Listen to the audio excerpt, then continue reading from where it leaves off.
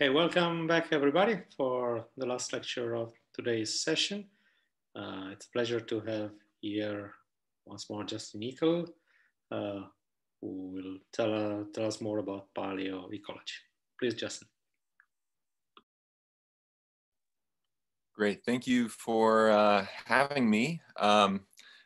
Italy looks a lot like my garage, so it's a pleasure to be here though. And let me just share screen. I'm not sure I can hear you.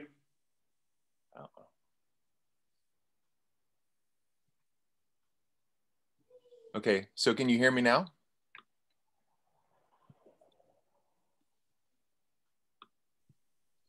I can hear you well. Maybe it's on Antonio's side. Okay. Okay, so I assume that others can hear me. Okay, Antonio, you can hear me? Okay.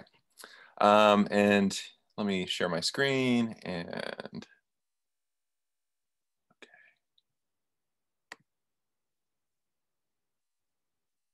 okay, so you can see my slides. Okay.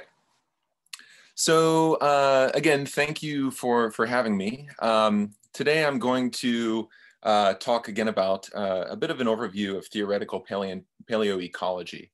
And I say it's a biased overview of theoretical paleoecology because I'm going to be speaking about things that I know something about, which I guess is a good place to start. And that is with respect to reconstructing interactions in the past and using reconstructed systems to say something about modern systems. So very briefly, I'm an assistant professor at the University of California, MERCED, and started there in 2016, overlapped with Jacopo at Santa Fe Institute very briefly. And you can see my Twitter handle and website are there in the bottom right. And so I just wanted to give a little bit of a layout for where I was going over the next couple of days for the series of lectures that I'll be giving. Today, I want to talk more about understanding extinct ecosystems and why understanding extinct ecosystems is important, as well as how we go about reconstructing past communities with tools from ecological theory. So my goal today is really a broad overview. I'm going to be discussing a lot of work that other people have done, some work that I've been doing, and hopefully convince you that examining these extinct systems is important and relevant.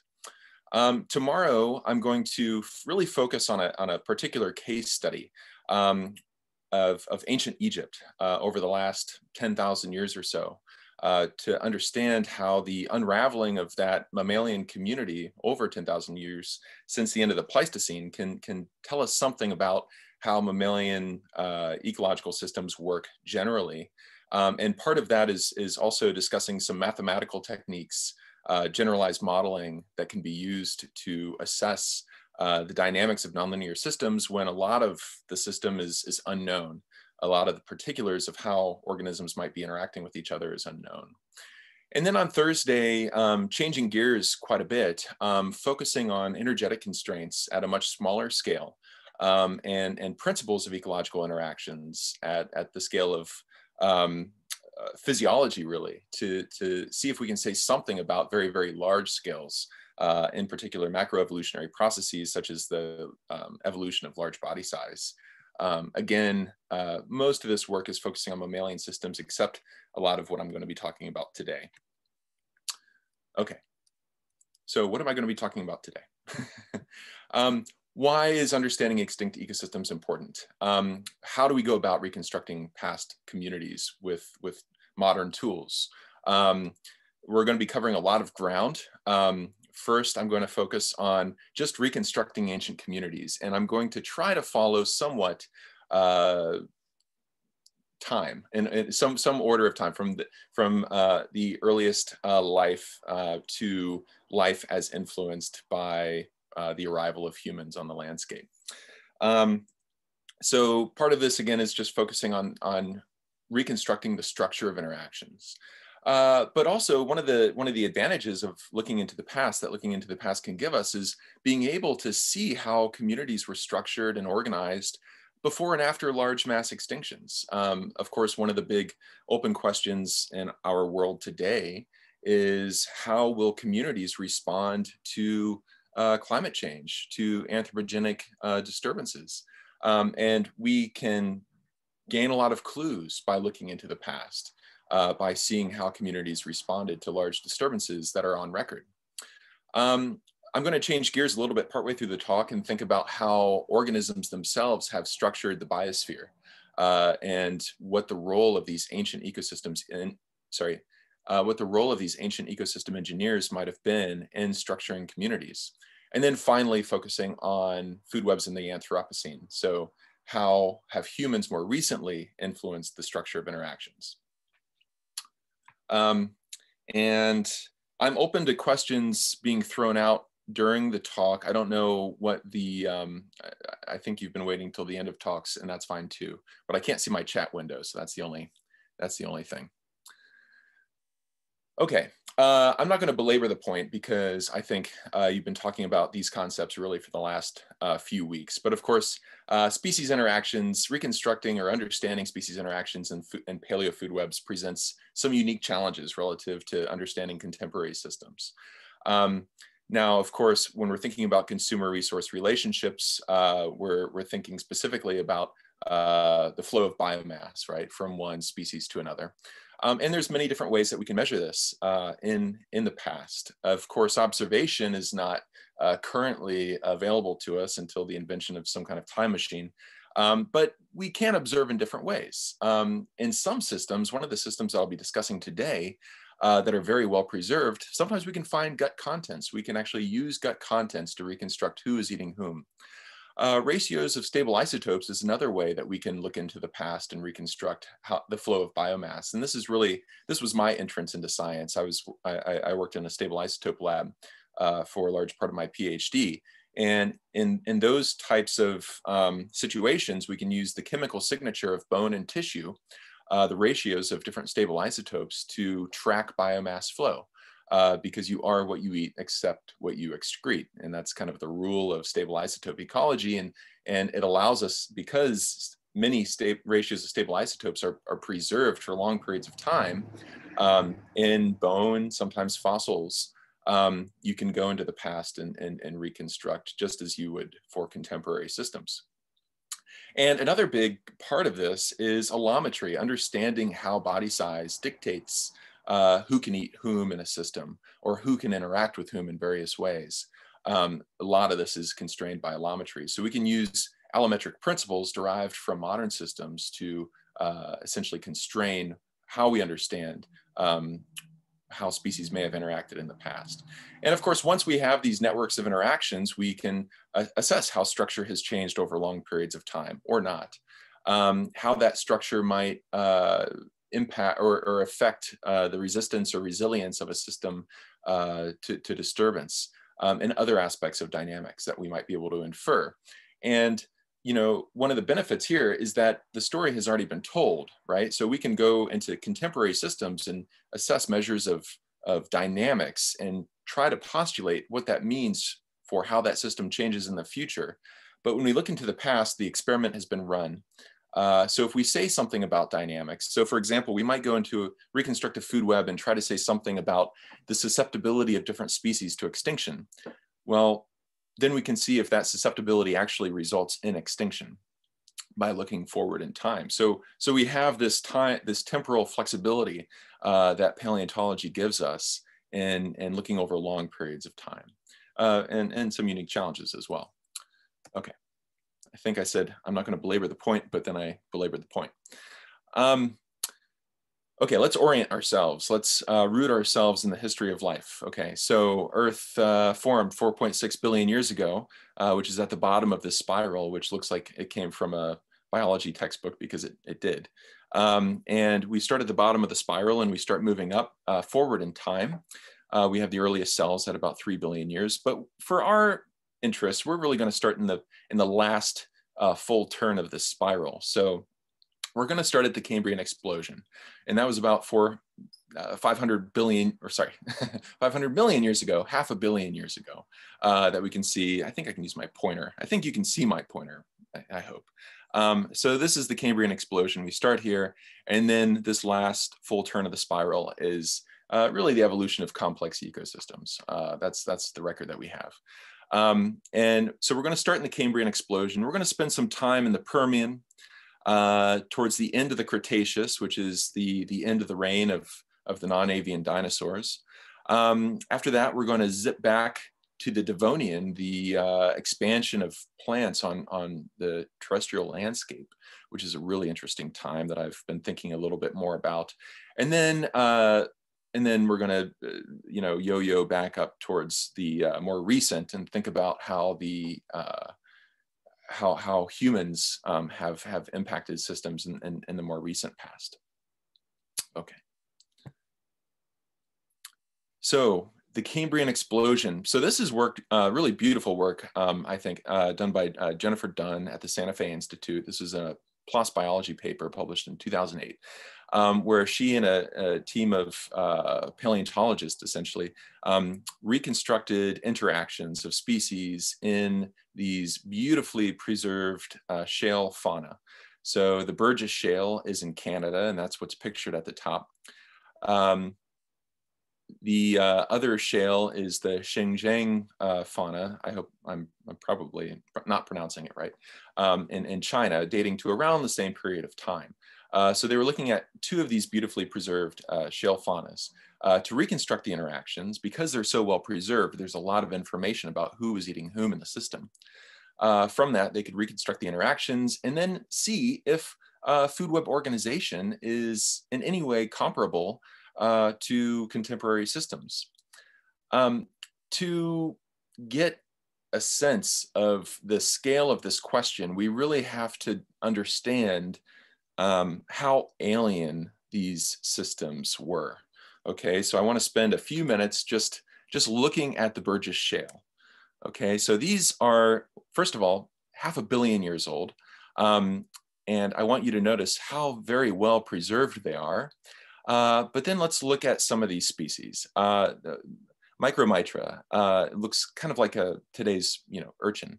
Wawaxia is somewhat urchin-like. Hallucinogenia, just the names of some of these species illustrates how strange they are. We don't even know, well, I guess more recently, when they found it, they didn't know which was up or down. I think they have a better sense of that now. I still don't. And Leoncolia. So these are very strange and very different looking species than what we have in shallow intertidal systems today. The Burgess Shale was a shallow marine system. Oops. Here's a couple of others. The bottom colored images are the more recent understandings of these two different species, Odontogryphus and Nectocaris. The above illustrations are how they were originally conceived. Some were better than others. It's a lot of work trying to reconstruct what was what, even in very well preserved shale fauna.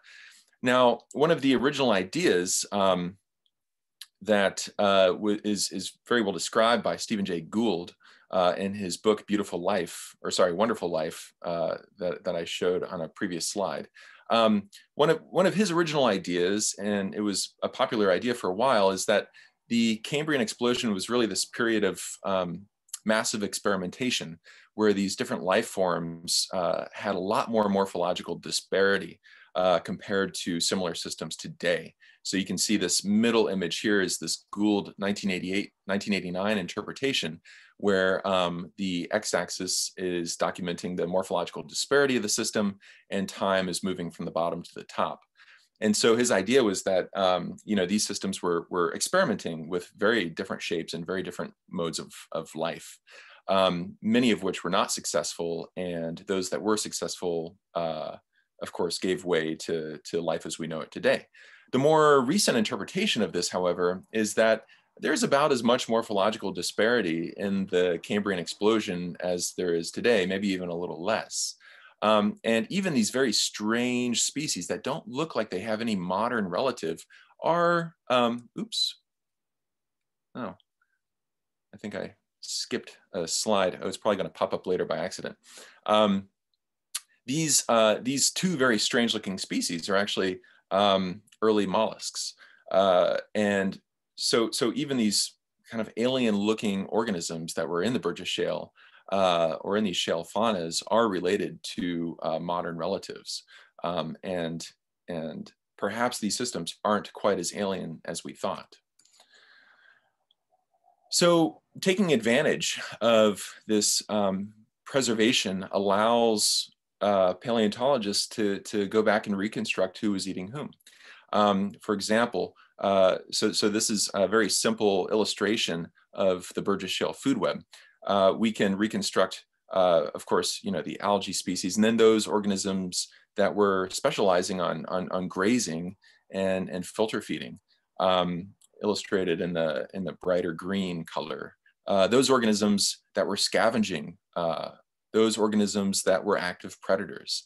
And we can get a sense of the actual species interactions by observing stomach contents, which I'm showing in the lower left here. So this is the stomach contents of one of the organisms in the Burgess Shale fauna. We can actually see inside the soft tissues were not preserved, but left impressions in the shale.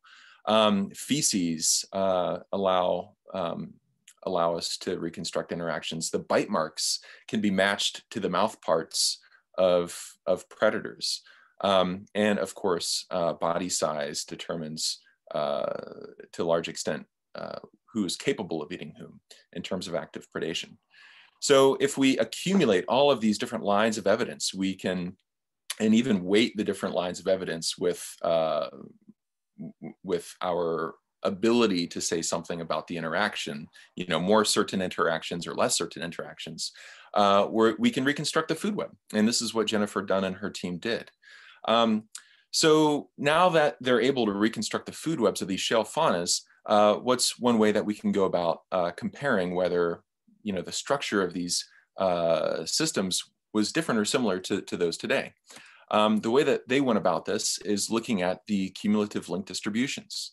And so here I'm showing link distributions for, let's see, 1, 2, 3, 4, 5 modern food webs. All of the ones that you've probably seen over and over: Little Rock Lake, Ethan Estuary, Silwood Park, and then the link distributions is illustrated below it. One of the things that you can immediately see, of course, is that these link distributions are long-tailed. So we have most species tending to be specialists. In other words, they have fewer trophic links to other species, and relatively fewer species being generalists, where they're linked to many, many other species in the system with trophic links. One way that we can more easily compare these systems, because they all differ in size and they all differ in link density, is to divide to scale the cumulative link distributions by the average number of links per species. And this is what I'm showing on this slide. So now we still have the cumulative distribution on the y-axis, but on the x-axis, we have the number of trophic links that's scaled to the average number of links per species. So we're scaling the distribution to the density of the network. And what we find is that all of the distributions fall on top of one another. So all of these different systems do seem to be constrained by, or do appear to share similar constraints in terms of the distribution of specialists and generalists, trophic specialists and trophic generalists in the system.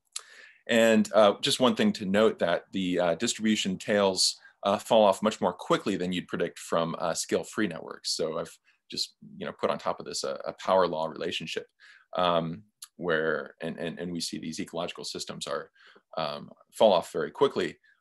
So generalism is not following a scale-free power law relationship here. Okay, so what? How does this relate to the Cambrian system? Well, we can take these cumulative degree distributions of modern systems and compare them directly to the Cambrian food webs, because we have the same type of information. What I'm showing here, again, is the same x-axis and same y-axis as before, the normalized number of trophic lengths on the x-axis and the cumulative probability distribution on the y. The color squares are modern food webs from 8 different sites. And the black and the gray circles are 2 Cambrian food webs, one from 505 million years ago and one from 520 million years ago. And the message is pretty clear here. They all fall on top of each other, which really kind of blew my mind because, again, these are ecosystems at the very beginning of multicellular complex life. These are some of the first ecosystems that we have record of assembling.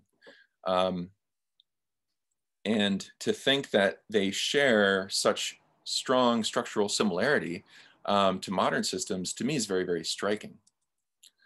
But it suggests that there is a fixedness to food webs, that there are similar processes constraining interactions, and that these processes that constrain interactions are truly independent of taxa, truly independent of location.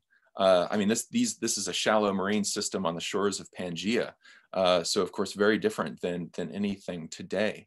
It's independent of time. This is 500 million years ago, and independent of environment. So, you know, these energetic constraints, these interaction constraints are apparently, they would appear to be very fixed over time and space. I guess I'll let the animation play out here. We have a trilobite which bit the dust in the Permian, which we'll get to in a minute here. This is Anomalocaris, one of the top predators in the Burgess Shale. I guess while this is playing, I can see if I can see the chat window. Okay, you can see the pointer. Excellent. Okay, so because, oh yeah, so every nature, now it's going to replay. So every nature video has to have a predation event. That's like a law of the universe. Okay. Now let's move forward then and think about communities before and after mass extinction. So we've looked back at the Cambrian. So I'm showing that here. So the Cambrian's about 500 million years ago. That's where we've been. Move forward for quite a while. We don't pop up until the very end over here, but let's move forward a couple hundred million years. And what I'm showing on this graph is the extinction intensity. So Earth has been marked. Earth's life on Earth has been marked by 5 large extinction events. It's very likely we are creating the sixth mass extinction. But one of the largest mass extinction event was at the end of the Permian. It's called the Permian Permo-Triassic mass extinction. So we're going to visit this mass extinction. How were communities structured before the mass extinction? How were they structured after the mass extinction? Can structure tell us anything about the dynamics or the robustness of the community? And then we're not going to the Cretaceous mass extinction, the asteroid impact, unfortunately, but we're going to go to this event that occurred right before the asteroid impact. It's called the In-Cretaceous restructuring period. Now, this is when all the big famous dinosaurs were walking around the landscape, and what we see towards the end of the Cretaceous is a very large decline in diversity. There's even a period where sauropods just disappear. They reappear later, so they didn't go extinct at that point. It's called the sauropod gap. So strange things were happening at the end of the Cretaceous in terms of restructuring dinosaur diversity. And this was happening right before the asteroid impact sealed their fate. So we're going to visit these 2 big events in the history of life and try to understand whether the changes in the structure of the food web can give us any insight into the robustness of the system before or after. Oops. Okay, so again, 2 big events, the Permian extinction and the In-Cretaceous restructuring. Let's look at this in a little more detail. So the Permian extinction, this is also called the Great Dying. This was 251 million years ago. The causes of this are somewhat contentious. Some argue that there were asteroid impacts. It's certain that there was massive volcanism. resulting in these, one of the events resulted in the Siberian traps. And it's thought that this massive volcanism occurring over hundreds of millions of years actually triggered global climate change that just altered the landscape, destroyed primary productivity, and resulted in this cascade of extinctions from primary productivity to primary consumers to those consumers that are eating the primary consumers. Ultimately, 70% of terrestrial vertebrates went extinct at this mass extinction event. 96% of marine species went extinct. So this is major. Towards the end of the Cretaceous, we have the end Cretaceous restructuring. This was about 72 million years ago. This was a little more subtle. There was a decrease in dinosaur richness. There was fewer endemic taxa. And one of the big questions has always been, were end Cretaceous systems less robust due to this restructuring event? Did this event set the stage for the KT extinction? Would dinosaurs have gone extinct? Or non-avian dinosaurs, because of course birds are dinosaurs.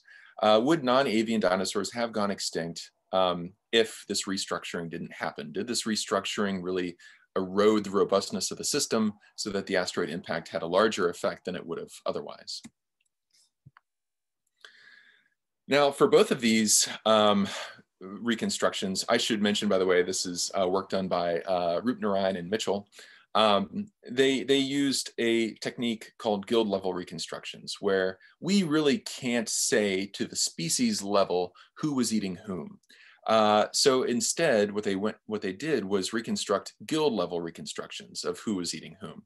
So the guilds here are coded blue, and then the species are coded green on the inside. So we might not be able to establish species to species interactions, but we can say with confidence, based on what we know about modern systems, which guilds were interacting with each other. And once we have these guild level reconstructions of the system, then we can randomize species interactions within the guilds and build a set of food webs that we can analyze that represent likely interactions between species as a function of their guild interactions. Okay. And the question that they went about addressing once they reconstructed these guild level structures from which they could simulate many different potential food webs of species interactions, they focused on this question of, have large perturbations impacted food web structure or function? And they assessed this by looking at the effects of primary extinction on the structure of the system. So for example, if they go in to their simulated food webs and initiate a primary extinction, would that result in a series of secondary extinctions? If you remove the only resource of a consumer, of course, that consumer would be a secondary extinction that is the result of the primary extinction applied to the resource.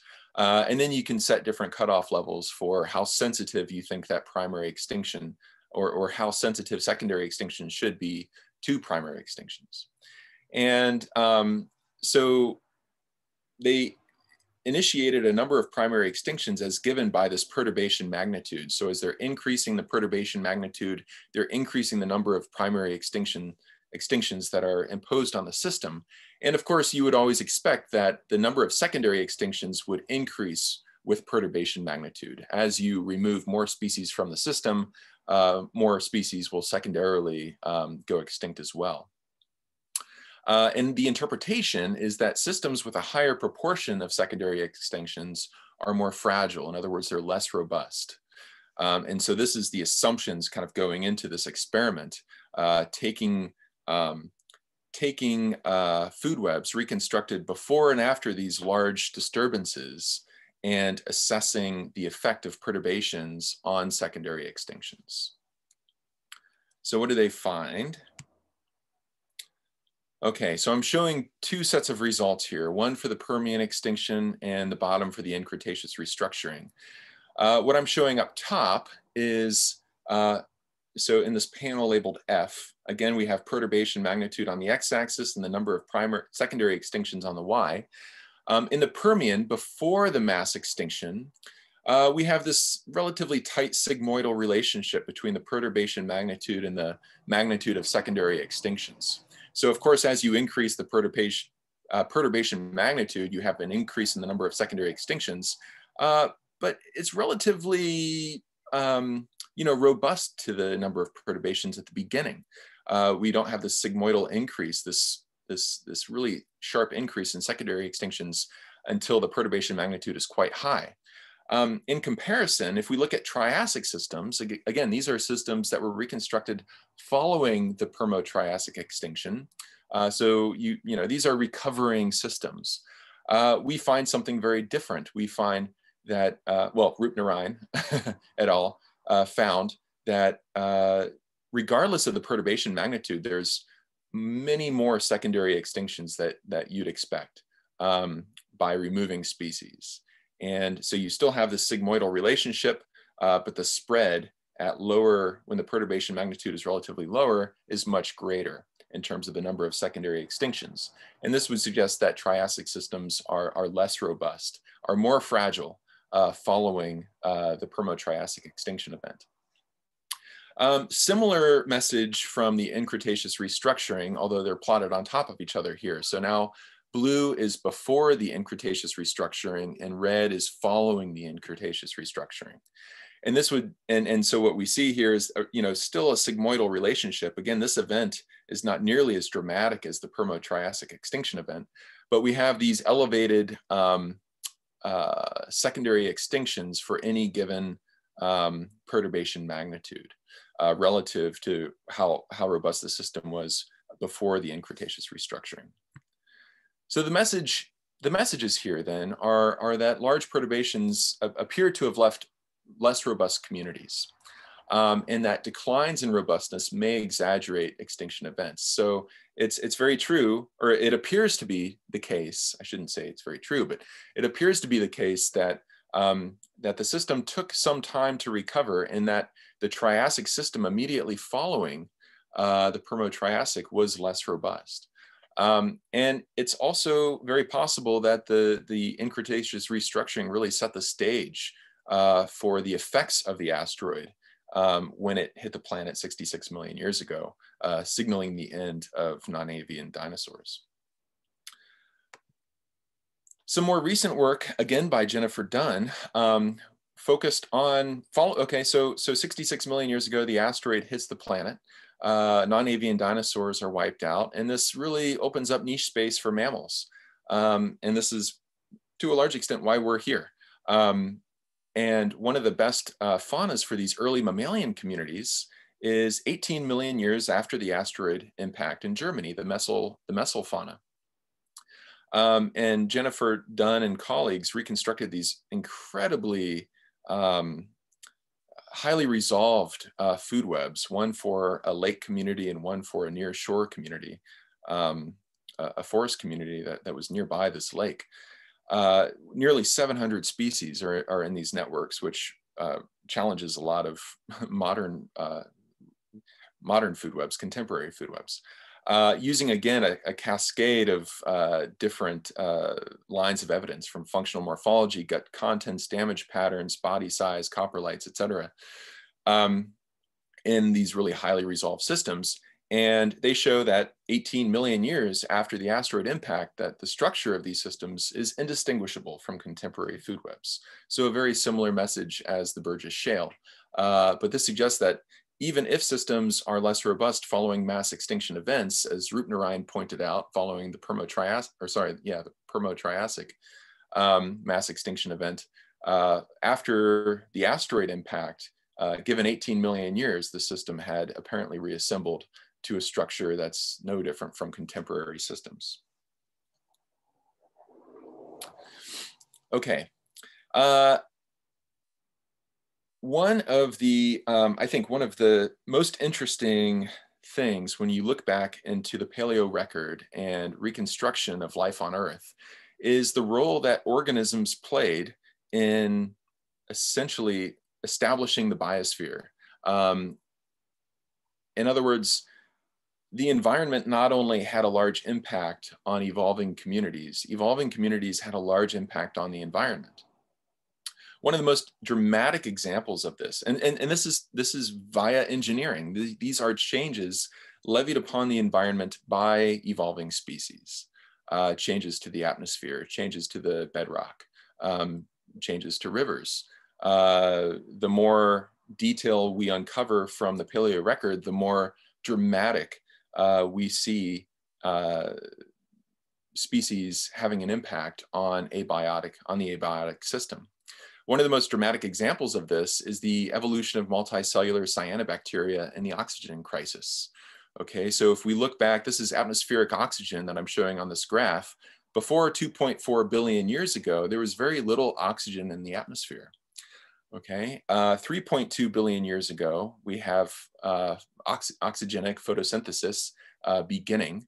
At around, in the most recent estimates, put this almost squarely around 2.4 billion years ago, is the evolution of the first multicellular cyanobacteria. And immediately following the evolution of multicellular cyanobacteria and diversification of multicellular cyanobacteria, we have an explosion of oxygen into the atmosphere. And of course, this is an inference, but the timing suggests that the oxygenation of the atmosphere is due to the evolution of multicellular cyanobacteria. So these are the first global engineers, at least that we have record of, that are operating on a grand scale, pumping oxygen into the atmosphere. So understanding these feedbacks between the biotic and abiotic environment is really vital for understanding the evolution of early life on our planet. And of course, understanding the future of our planet. We are engineering on a similarly grand scale. We are changing the climate in a much shorter period of time, by the way. And we don't really know what the effects of this is going to be. So understanding the roles of these global scale ecosystem engineers is important for understanding our role. It's also important for understanding the history of life. One of the recent projects that I've been involved with is trying to understand the role of engineers within complex ecological communities. So on the right, I'm showing the cyanobacteria and forest ecosystems on the top, which I'll get to, the evolution of forests in a moment. In the middle here, this is a rock boring shipworm that was recently discovered. So it actually digests rock, but it's an ecosystem. It's also an ecosystem engineer on a much smaller scale. I'm paying tribute here to the rock eater from the Never-Ending Story in the subset image for those of you who have seen the Never-Ending Story. I'm also dating myself, I get a little bit, but the rock boring shipworm bores through rock and near streams, and it actually creates microhabitat for invertebrates that live within these rocks. So it's creating habitat for other species. So it's also an ecosystem engineer on a smaller scale. And of course, elephants are common examples of ecosystem engineers as they move about changing the landscape and opening habitat for smaller grazing organisms. But what is the role of engineers within complex ecological communities? There's been a lot of theory developed to examine the role of ecosystem engineers in systems, but most of it is within a smaller scale. So understanding maybe one or two species, how they might be impacted by engineers. We wanted to understand how engineers might impact a community of species. And that really required us to think about how to integrate these abiotic interactions into the biotic interactions that we characterize with food webs. And we wanted to really zoom away from just thinking about trophic interactions. We wanted to think about interactions more generally, so taking into account trophic interactions as well as mutualistic interactions. And so this is a little schematic that details our process of integrating these different aspects into a species network where we have three different types of interactions. We have eat interactions, need interactions, and make interactions. And we have two different types of nodes in the network. We have species, which are the colored circles, and we have modifiers, which are the black nodes. The modifiers represent the abiotic changes that are introduced by species. So for example, the rock-boring shipworm pictured to the right creates a porous opening in the rock. So the porous opening in the rock is the abiotic condition, is the modification that species makes to the environment that other species might rely upon. Okay, so species can eat other species, species can need other species, and from these interactions, they create trophic and mutualistic interactions. Species make modifiers, and in that case, they are ecosystem engineers. And then other species can eat or need those modifiers.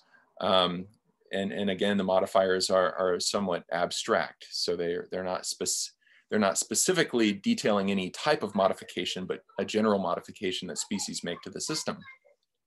With these series of dependencies that species now have between each other and with the abiotic modifiers, we can then establish an assembly process and a set of dynamics, a very simple set of dynamics that dictate how systems are put together and change over time. So on the panel D here, I'm just illustrating a very simple food web where we have, let's just kind of walk through this here. So these are consumers that both are eating this resource. This consumer is an ecosystem engineer, and it makes this modifier. This modification to the landscape is being consumed by this species. These two consumers are competing for this resource. This species that my pointer is on is engaged in a mutualistic interaction with this lower trophic level species, whereas the other consumer is just engaged in a trophic interaction. There's no service dependency. And now we imagine that another species is colonizing. So we have the colonization of this yellow species with kind of this black ring around it to indicate that it's just colonized into the system. It's colonized into the system where this consumer is eating it, and the modifier is needed by that species.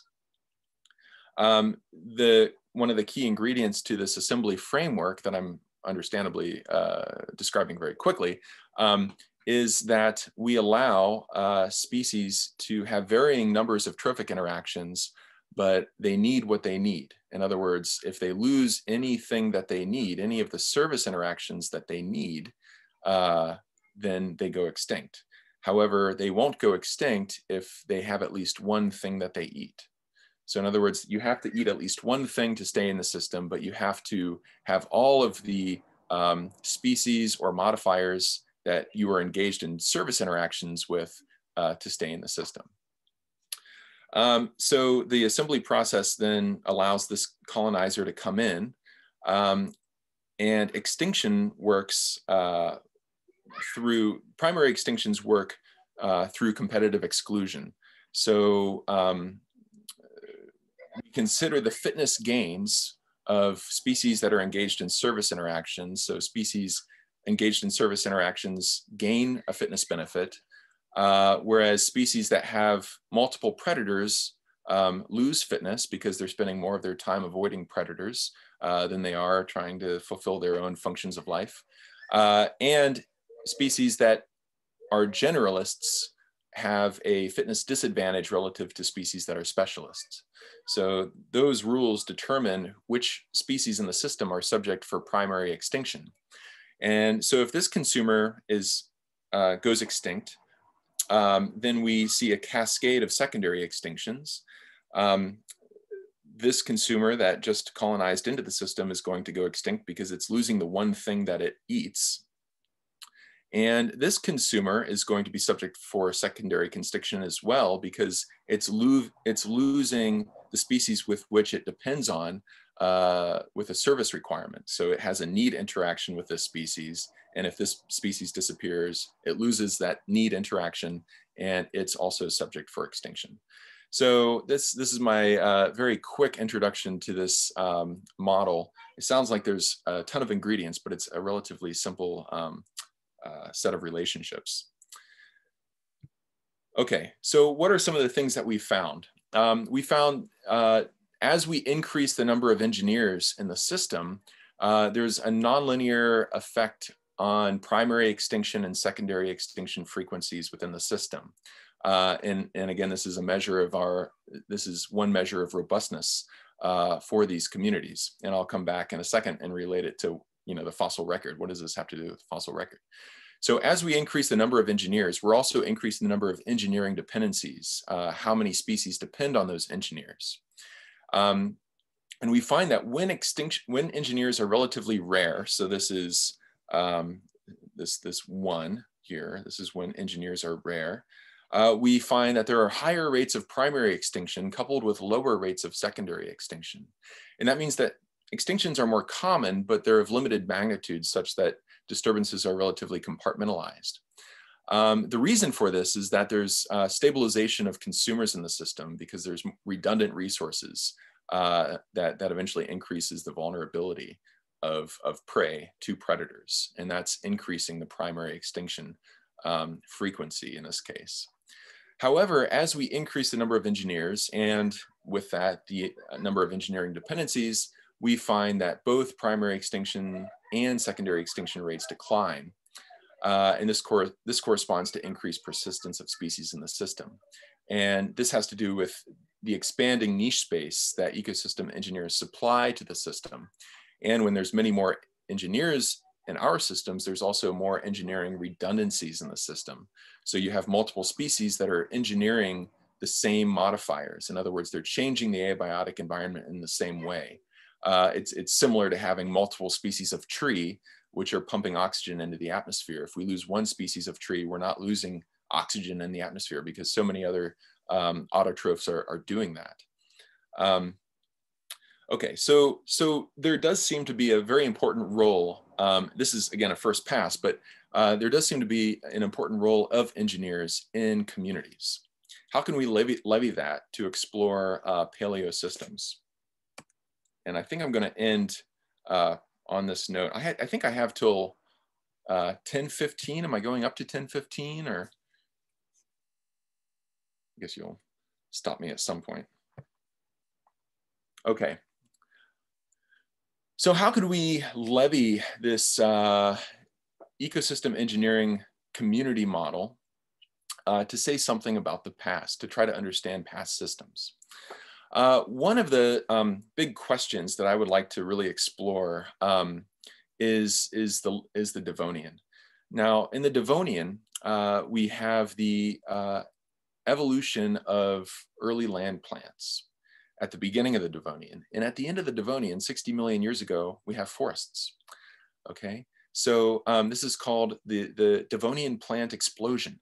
And obviously a really important period in Earth's history. We also have another oxygen bump associated with the evolution of forests. But these early tree species, these early plants that were living on the land, were ecosystem engineers on massive scales. They created the soil, okay? So we have soil generation, pedogenesis. They began the process of weathering the soil, and this served to accumulate carbon into these silicate weathering products. And so it's sucking carbon dioxide out of the atmosphere, placing it into these silicate weathering products. These weathering products were being swept into the ocean and buried in marine sediments. It's thought that this series of events led to massive climate cooling and glaciations. And there's a large extinction at the end of the Devonian. And it's been theorized that it's tied to this plant explosion and to this initiation of these terrestrial ecosystem engineers, changing both the soil, the atmosphere, and as a consequence, the marine system, where massive extinctions were then occurred at the end of the Devonian during this 60 million year interlude. And so how would we levy a model like the one that I described, albeit very quickly, to explore this problem? So we could imagine, and I'm illustrating this on the bottom left here, we have a species or a set of species that are creating a modification to the environment. These might represent Cooksonia, the earliest terrestrial plant that we have on record, pictured in the circle down here at the early Devonian. over evolutionary time, these plants diversify into a large clade of terrestrial land plants, eventually forming these early lepidodendron forests that we have record of, these giant fern-like forests towards the late Devonian. Now, all of these forests are also contributing modifications to the environment. And so I'm drawing a link here between, and I'm just picturing a single modifier here, but we could imagine that might be a set of related modifiers. And now these modifications are impacting other species. Other species now that are colonizing these forests are depending upon the modifications that these ecosystem engineers are making. And perhaps there's also direct exclusion of other species. So whereas some species may be depending on the modifications that ecosystem engineers are making, other species are being excluded from those environments. And exclusion is one thing that we haven't really investigated with this initial model of ecosystem engineering within a community context, but I think it's going to be a very important piece of the puzzle. Okay, can somebody tell me how much time that I have? I think I should probably just stop here. The next place I'm going, and this is going to feed well into what I'm talking about tomorrow, is the effects of humans on ecosystems. And I can just begin tomorrow here. That's great. Thank you very much. I think we have several questions in the chat. You can read them out, or you can invite directly the persons who ask the questions to speak for themselves. Okay, so I'll go back. Okay, so here's an earlier question. What's the reason or the theoretical argument behind this universal law of trophic links? Is it independent of average biomass per individuals? Because it's, so here's my answer. Here's my guess anyway. Because it seems to be independent of system. It seems to not be system specific. It's a general relationship that spans space and communities and types of communities and types of systems. It would seem to be relatively universal, or at least it hints at some universality. And then I would say it would likely be independent of average biomass per individuals, because I would, unless that also might be relatively consistent. Although, you know, there's strong allometric relationships between the amount of biomass per individual in a system that also changes quite a bit from one system to another. A mammalian system, in mammalian systems, we have Dammoth's law. In ectothermic systems, well, Dammoth's law corresponds to ectothermic systems as well. This might be one of the things that could be structuring some of those larger scale interaction patterns that we see. I don't think it's full. I think this is an open question. I'm not sure if I have a good answer for why trophic links would be structured in that way. You know, one of the things that we've thought about exploring is, and we kind of get to this in our ecosystem engineering model, is that you know, specialists tend to have short-term fitness benefits. Specialists tend to be better at capturing their prey because they have adaptations to capture specific prey. However, over long periods of time, over large perturbations of events, generalists tend to have an advantage because they can adapt when things go bad. And so this ratcheting between generalism and specialism may very well lead to the types of patterns that we see in the link interaction distributions. If we have the survival of generalists after a mass extinction, like we see at the KT, when the asteroid impact hits, you know, when the asteroid hits the Earth, the organisms that that survive are small generalist mammals and small generalist organisms, regardless of whether they're mammals or not. And so if you have survival of these generalists after these mass catastrophes, but then selection towards specialization over shorter periods of time, that very well might explain some of that. Okay, what are guild level reconstructions, or specifically what are guilds? So guilds are organisms that share similar foods. So I might put pollen-eating bats, pollen-eating birds, into pollen-eating insects into the same guild. So they may be not closely related to each other phylogenetically, but they share similar resources. And so the idea of reconstructing guilds is just finding organisms that that share the same types of foods.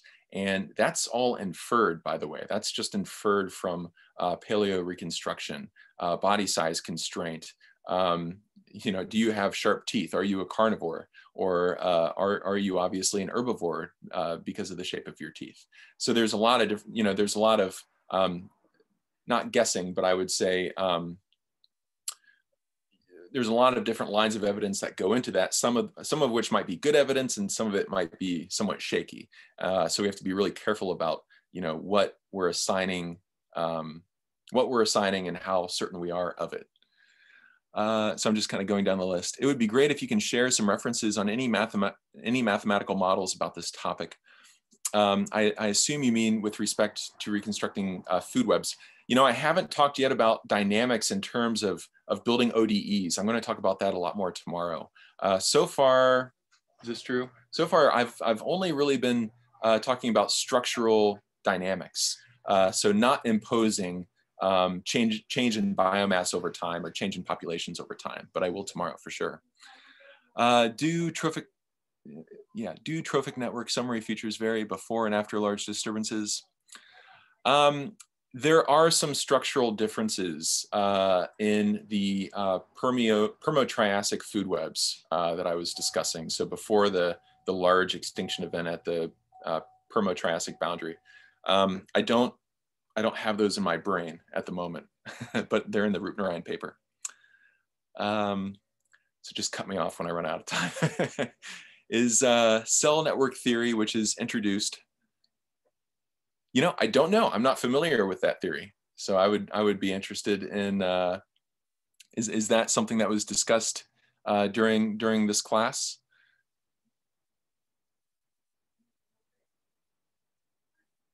Well, that would be interesting. I'd be interested in learning more about it.